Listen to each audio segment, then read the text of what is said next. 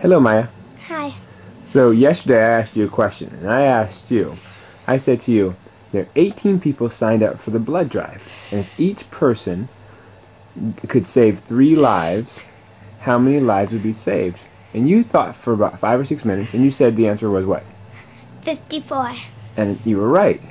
But I want to know, how did you figure that out? What did you do? Well, I knew that 18 was 10 and 8, so I split it up with 10 and 8, and I started with the 10. And I know that 10 is 3 times would be 30.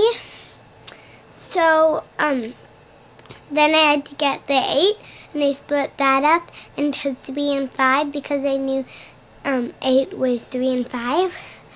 So I I did the 5 first, and 2 5s could go with the rest of the 10 with 30 because it's a 10, so it went to 40. Then there's another 5, so I just made it 45.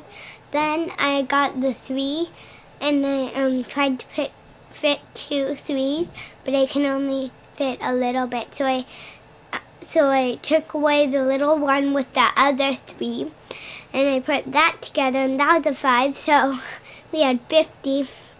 Then I needed to get that 1 out, and that 3, and 1 plus 3 is 4.